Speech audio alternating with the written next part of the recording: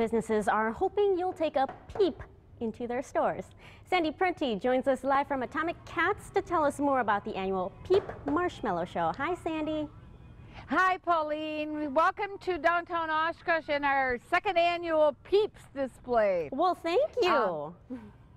It's been fun. It's been a long winter. I mean, we were ready to come up and get Pete. Just to, come on, we're done with this weather. So to welcome spring, we started doing something crazy, and we started doing the Peeps display. Tell me about yours. I know, how crazy, huh? Yeah. So we did the one-eyed, one-horned, flying purple people eater. And so he's terrorizing all the peeps. And I have no life, Pauline, so we actually glued Google eyes onto the peeps, because if you're running in terror from a one-eyed, one-horned, flying purple people eater, you're going to go, ah, you know? But it has been fun. It was hysterical to be this silly.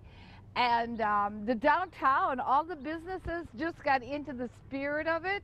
We had like about 15 different stores doing, we had Homer Peepson, we had the Lambo Peep. I mean, we had great things. And we had a winner. We had a People's Choice, and you'll see that in another segment.